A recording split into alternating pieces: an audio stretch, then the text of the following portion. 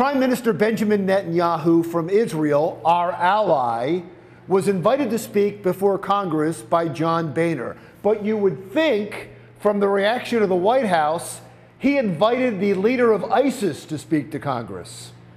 They were outraged by the invitation. They were outraged that Netanyahu accepted the invitation. They were outraged enough for the president to refuse to meet with the prime minister while he was here.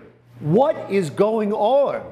Look, there is some game playing on both sides. Everyone knows Prime Minister Netanyahu and President Obama don't like each other. And John Boehner knew that when he extended the invitation. The White House claims the president didn't meet with Netanyahu because of a long-standing policy not to interfere with the politics of another country. Netanyahu is running for re-election, but there is no long-standing policy not to meet with the head of state while he's running for re-election. The only person in this strange love-hate triangle who seems to be true of spirit and true of cause is Benjamin Netanyahu, who came to America to plead with us not to work out a nuclear arms deal with Iran. It has long been rumored that Iran is close to building nuclear weapons, which is why the world, led by the US, has imposed tough economic sanctions.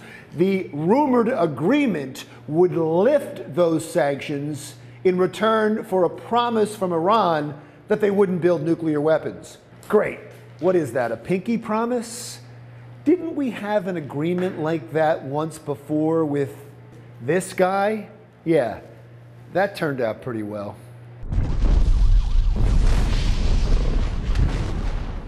And why are we negotiating with Iran? Not too long ago, they helped to kill American men and women in Iraq and Afghanistan. They came to the bargaining table with American blood on their hands. Netanyahu is right to warn us not to trust Iran, a country that teaches its young the mantra, death to America.